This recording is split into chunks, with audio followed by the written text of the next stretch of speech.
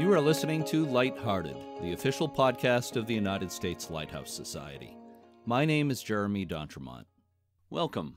In this and future episodes of this podcast, we'll be exploring all kinds of subjects related to lighthouses: history, preservation, technology, navigation, the arts, and who knows what else. Basically, anything and everything that ties in with the subject of lighthouses in some way. As I said, this is the official podcast of the United States Lighthouse Society. The Society was founded as a nonprofit organization in 1984 and publishes a quarterly journal, The Keeper's Log, and also offers domestic and international tours, which we'll be talking about in future editions of this podcast. You can learn all about the USLHS by going to the website at uslhs.org. That's uslhs.org, and also to the Society's social media pages on Facebook, Twitter, and Instagram. Let me say right at the start that I'm very happy to have this opportunity to represent the U.S. Lighthouse Society on this podcast.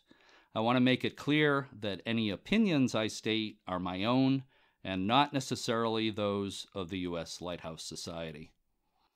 In my 30 years or so of being involved with lighthouses, it's been a privilege to meet many fascinating people and to make a lot of friends. I'll be talking to many of those people in the interviews you'll be hearing in this podcast, and I'm sure I'll be making a lot of new friends along the way as well. We're going to have a trivia question in today's show with prizes for the first people to get the correct answer. I am not going to tell you where in the show we'll be asking the questions, so you have to listen if you want to win.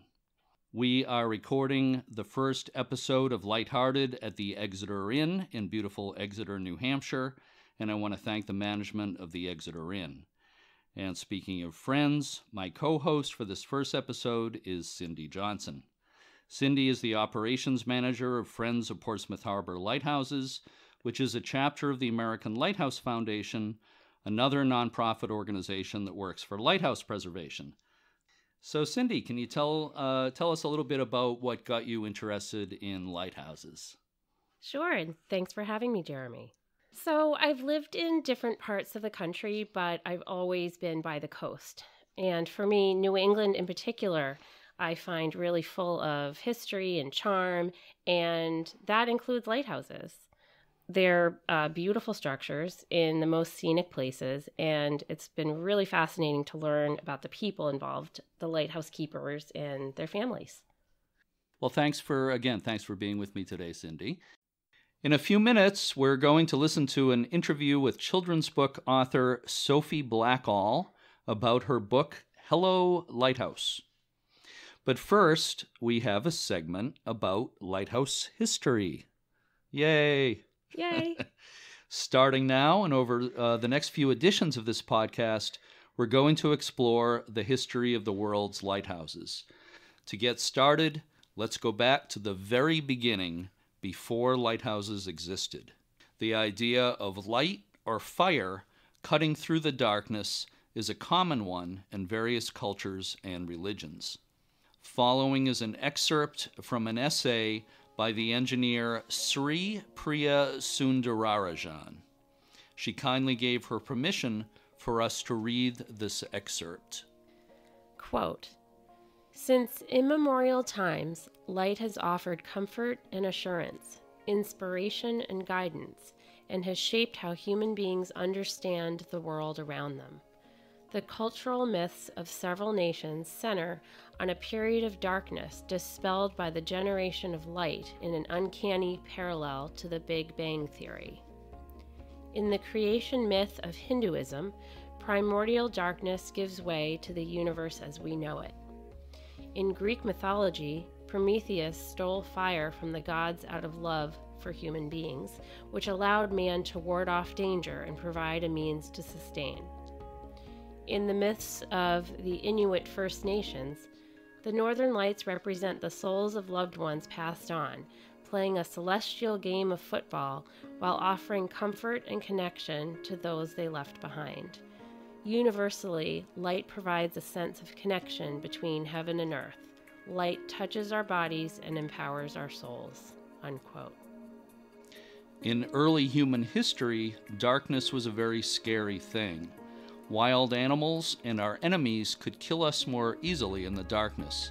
We hid in caves and waited for the light. For many thousands of years, the availability of light governed our lives. We eventually learned to light fires to illuminate our caves or campgrounds at night, but as we started venturing out on the seas in boats, the idea of being out in the darkness was very scary. The earliest record of boats carrying goods for trade is around 3500 BC. The first navigators traveled mainly during the day. As mariners ventured out more at night, some learned to plot their course by the movement of the stars and constellations. It's believed that the ancient Phoenicians were excellent celestial navigators, and they completed the first circumnavigation of Africa by around 600 BC. But even with skilled navigators, there was always the danger of running into hidden rocks, shoals, and other obstacles. The origins of the lighthouse go back to simple bonfires built on beaches and hillsides in many cultures around the world. The Greeks built braziers filled with fire and put them on hillsides at the entrances to harbors and along navigation routes. The Greeks also built some of the earliest structures that can be called lighthouses as early as the 5th century BC, basically columns surmounted by fires. In our next episode of Lighthearted, we'll talk about the world's first great lighthouse, the Pharos of Alexandria.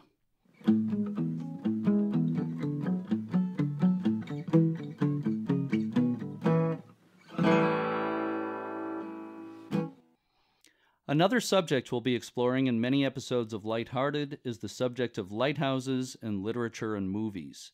Lighthouses have long been a popular theme for children's books, and one of the most honored children's books of 2018 is Hello, Lighthouse by Sophie Blackall.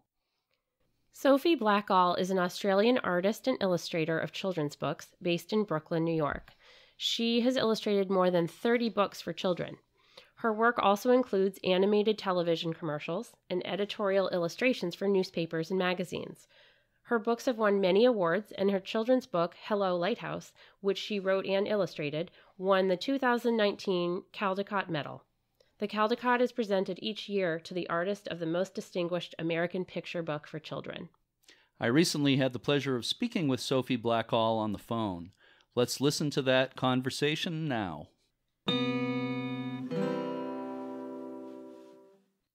Sophie, thanks so much for speaking with me today. I'm delighted. Thanks so much. And congratulations on the Caldecott Medal for Hello, Lighthouse. It's a beautiful book. Thank you. Thank you. So this was your second Caldecott Medal. Your first was in 2016 for Finding Winnie, the True Story of the World's Most Famous Bear by Lindsay Maddock. And I understand you're one of 9 illustrators to win multiple Caldecotts. That's an incredible achievement. Were you surprised to win a second Caldecott? You don't really expect to win one in a lifetime, let alone 2. So, yes, I was incredibly surprised. It was all the more surreal because I happened to be in Myanmar at the time, and with the time difference and everything else, it was an extraordinary phone call to receive, but I couldn't have been happier. I said to somebody, when my second child was born, I was every bit as thrilled as when I had my first child. And you don't expect to have this much good fortune and joy in a lifetime, but I wouldn't return it for the world. Well, so what was it that inspired you to do a book about a lighthouse and a lighthouse keeper? I have, like most, as I like to think, like most sensible people on the planet, I have always admired and been fascinated by lighthouses. But it was rifling through old prints at a flea market in Brooklyn many years ago, and I saw a cutaway of the Eddystone Lighthouse in Great Britain. And for the first time, I was actually looking inside a lighthouse. I had always admired them from a boat or from the shore or from a headland, but to see this cutaway with the rooms and the spiral staircase and to suddenly imagine life within these round rooms, this vertical existence, just this created some tiny spark of an idea. I was with a friend at the time, and I picked the print up and put it down and picked it up. And she said, "You should get it." And I said, "I don't know why I'm getting this. I don't have any wall space in my house to display it. It's going to go in a drawer." And she said, "It's clearly tugging at you, and we shouldn't ignore things that tug at us," which I've thought was tremendous advice ever since then, because I did buy it and I did put it in a drawer for at least a couple of years. But then I opened that drawer one day and there it was. And I thought, this is the time. I suddenly saw how it might be a story. What do you think it is about lighthouses? What makes them so appealing to people, do you think? I have now asked this question all over the world. I've done a whole lot of school visits, mostly talking to children with this book. And I'm curious too, what is it about lighthouses? And I've had as many answers as you can imagine, as people have all sorts of reasons. And they range from those that I share, that lighthouses are majestic and romantic and compelling. But one child said to me what I have come to think of as one of the best definitions of a lighthouse. And he said they're like helpful castles in the sea, which sums up both the beauty of the form, the structure itself, and also the purpose that they serve, which is this steadfast guidance. And of course, these days it's more of a symbolic thing than it is a practical, because most lighthouses are either automated or not illuminated at all. But they stand as a reminder of this time when we were so dependent upon them and the people who maintained them. But they were light shining out in the deep dark sea, and for sailors on long journeys. I believe they were a sense of not being alone in the world. They were a sense that someone or something was watching over them, and I think they provide that for all of us. Helpful castles in the sea. I love that.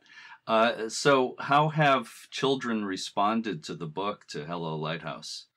It's been phenomenal. I confess this was a book that I wanted to make so much for myself that I worried at some point that I had lost sight of children's interest in it. And some people, like Maurice Sendak famously said, I make books and then other people tell me they're for children. He did not set out to make books for children, but I have always set out to make books for children. They're incredibly important to me. That the way they respond to my books is very important. But I feared with Hello Lighthouse that it became such a personal book that perhaps they wouldn't respond to it in the way that I had hoped. Perhaps it was too grown up. It's about adults more than it is about children. I think it's quite a romantic story, but it's about life and loss and change and renewal and hope. And these are all quite grown-up things in a way, until I remembered that they're also things that children experience. They're things that we all experience. And so the reality is it's been overwhelming how children have responded. And I've gone into schools and a teacher has told me that they have run a competition within the school to have lunch with the author before my visit. And usually they will get a handful of entries, and everybody who enters will get to have lunch. But in this one particular school, almost every child in the elementary school entered, and they had to either draw or write a poem or a story, something on a theme of a lighthouse. And the pictures and poems and stories that flooded in, there were hundreds of them, and I read almost all of them, and they were joyous, and it really brought it home that everyone loves lighthouses, but especially children. They're as drawn to them as I am, for their own reasons and for the same ones that I am. Well, that's great to hear. The children have responded so well to it, but I'm sure I'm not the only adult who loves it so much. And You know, I have a pretty big collection of Lighthouse children's books myself, and I have to say, I love the all the details you included, all the very very nicely developed details in the book. Things like the fog bell, the trimming, the keeper trimming the wick in the lamp, the details of the spiral stairs in the lighthouse, the very detailed drawing of the Fresnel lens in the lighthouse. The you went into the automation of the light towards the end of the book. Your research into lighthouses really shows quite a bit. And you mentioned you were inspired by a cross-section of the Eddystone Lighthouse. I was wondering, the lighthouse in the book is a little bit reminiscent of Eddystone Lighthouse, but were you influenced by any other particular lighthouse? Did you base the lighthouse in the book on a particular lighthouse? Well, first of all, thank you so much for saying that, because I confess, speaking to someone like you who is steeped in decades of lighthouse lore and literature and information, I'm so happy that you think those details are all there. I did do an awful lot of research, but at the same time felt that I was just scratching the surface. There are, as you know, lots of wonderful museums and archives, and the website of the USLHS. Have I got that right? Yes, you did. Yeah, U.S. Lighthouse Society. Yeah. Mm-hmm. Always those acronyms always throw me. Was incredibly helpful, and is just a wonderful kind of rabbit hole. You can go in there and just go from one link to another, and so that was hugely helpful. But even with that, there were things that I was towards the end of the book when I realized that during the daytime that the lens needed to be protected from the sun, that otherwise there was the risk of fires, and so there would be curtains drawn on the inside of the lantern room. And so I had to go back early on. There's a page where we see the lighthouse on the windy page, and I had to quickly draw in the lighthouse keeper pulling the curtains across inside. So it was very much an ongoing thing until the very last minute, this research and uncovering new information about how the whole lighthouse worked. But kids love that part of it. They love hearing about winding the clockwork and how often that had to be done, and the thought of never having an uninterrupted night's sleep.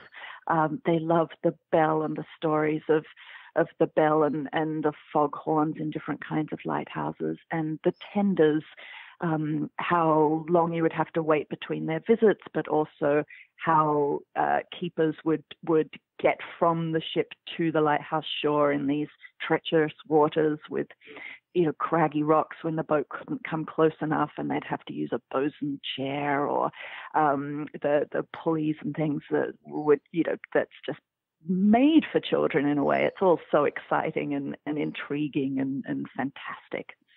I'm curious, could you say a little bit about the media you use to illustrate Hello Lighthouse? The illustrations I find very precise and delicate, and I read somewhere you used Chinese ink and watercolors. Is the Chinese ink thing, is that something that's unusual at all? I think it is a little bit unusual. It's the way I've been working for about 15 years, and I discovered it by accident, but I'm sure I'm in no way the only person to use it in this way. I don't use it in the traditional sense that Chinese calligraphers use it, which is to grind the ink on a stone and then to use a sumi brush or a Chinese calligraphy brush to paint the ink in a deep, rich black line. Instead, I grind the ink on the stone in the same way, but then I use it in more sort of transparent layers to build up the dark tone, and then I use washes of watercolor over the top. So it has the effect a little bit of like tinting an old black and white photograph. And this is just the way I've developed my own technique and It feels like a little bit of magic when the color goes on. It's always the fun part to watch these black and white pictures sort of come alive, as it were. Well, it is magic. They're very beautiful. Would you say that has the process of researching and writing and illustrating Hello Lighthouse, has it made you into more of a lighthouse buff than you were before you started the whole thing? Oh, it's completely seductive. I realized you actually asked me before if there was a particular lighthouse that it was that the book was based on, and it wasn't one particular one. I did cheat a little bit, and certainly the interior has echoes of Eddystone or those stone rock lighthouses built on a rock or a ledge. But the exterior is closer to a few that I visited in Canada, in Newfoundland. It's a little bit like Peggy's Cove Lighthouse, which is a fairly famous one, I think, in Nova Scotia, yes, which I did not visit. But it also is similar to one I did stay in on Quirpon Island, on the northernmost tip of Newfoundland. So that had a wooden exterior. The island it was on was much bigger than the imaginary rock where I placed it. And also, I think these solitary, remote rock lighthouses would more likely have had 2 or 3 keepers rather than a married couple living there. But for the purposes of my story, I wanted to make that the inhabitants, to make them the inhabitants. So. No, I didn't mind that at all. I realized that you sort of cheated a little bit in that way, but I didn't mind that at all. And in American lighthouses, early on in the 19th century, they did populate some of those lighthouses with families before they decided it would be a better idea to make them so-called stag stations with males only. So, You probably did read that historically there were families in some of those very remote lighthouses, and I think that was true in Europe as well. So, yes, yeah. I mean, some you read about had 11 children born in a lighthouse, and the one, in fact, on Quirpon Island had 9 children, and at its base there's a tiny white picket fence surrounded grave. I mean, it's as big as a shoebox, and that's where 2 of the infants who perished in childbirth were buried at the base of this lighthouse, and that struck a chord immediately, and just reminded me, as I began to read about so many different lighthouses, that all of them were filled with stories, and stories of life, and stories of loss and of death, and that these stories were all recorded in the logbook, not as stories as such, but as just succinct, brief notations alongside reports of weather or passing ships or oil usage, and you would stumble across something sort of profoundly human and heartbreaking in its kind of brevity. Well, Sophie Blackall, thanks so much for spending time with us today, and congratulations again on the success of Hello Lighthouse. Thank you so much. It's always a joy to talk lighthouses with anybody. Thanks so much for your time.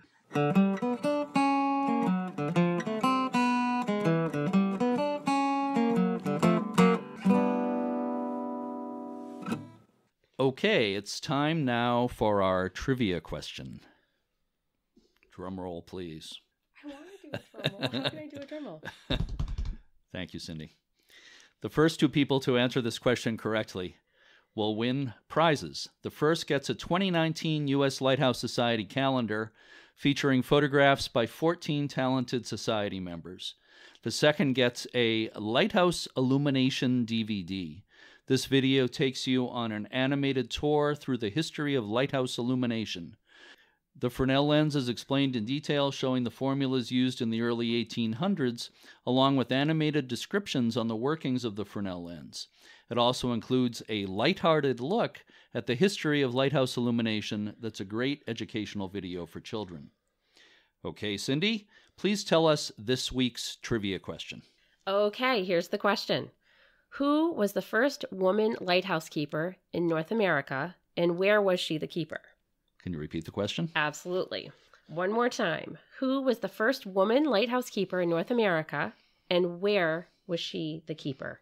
And how do people enter to win? They should send their answer in an email to jeremy@uslhs.org. Right. Send your answer in an email to me at Jeremy, that's Jeremy, @uslhs.org. Again, that's Jeremy@uslhs.org. Jeremy@uslhs.org. Please state that you are answering the trivia question in Lighthearted Show 1. Again, the trivia question in Lighthearted Show 1, and include your full name and mailing address. Again, the first 2 people who answer correctly will win a prize.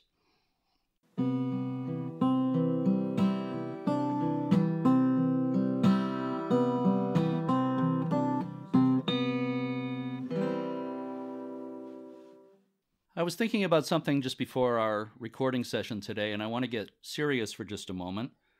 Not that we're doing a comedy show here, but I'm going to get a little more serious here for a moment. The past year has been kind of a sad one for the lighthouse preservation community. We've lost several people who were very important to us, some of them far too young, including Candace Clifford, Terry Pepper, and Eric Davis. I know that some of you listening knew these people quite well. There were leaders in every sense of the word, through their research and writing, and simply by being steady role models. They were some of our guiding lights. This points out the fact that the lighthouse preservation world, like the world in general, is populated by human beings who are not around forever.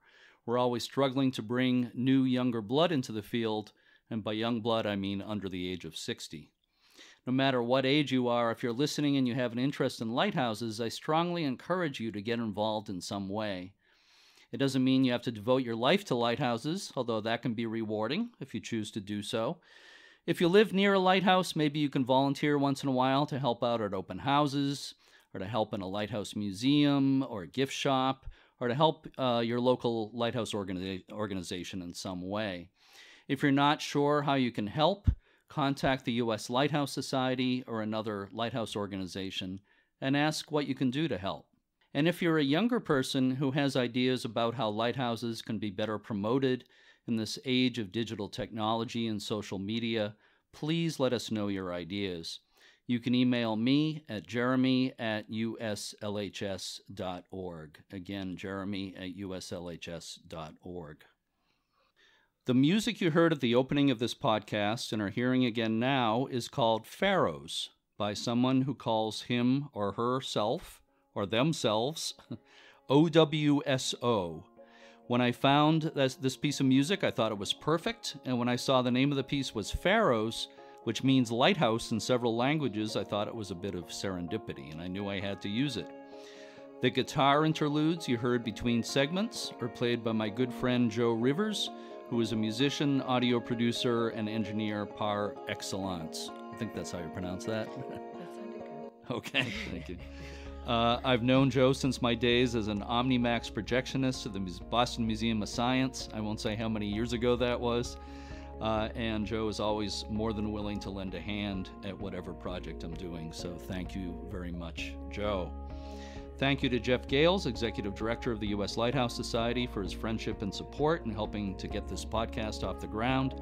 Thanks also to Maria Guevara, Social Media Consultant of the U.S. Lighthouse Society, for her help and support. And I want to single out Tom Wheeler, website guru of the USLHS, also for his invaluable help. Thanks also to all the other staff and volunteers of the U.S. Lighthouse Society. And of course, a big thank you to Cindy Johnson for helping me out today as my co-host. I hope this was fun, Cindy. This was a lot of fun, informative, and I'm looking forward to episode 2. So thank you so much for having me, Jeremy. Well, it was a pleasure. Thank you so much. And of course, many thanks to our guests, Sophie Blackall. And until next time, keep a good light.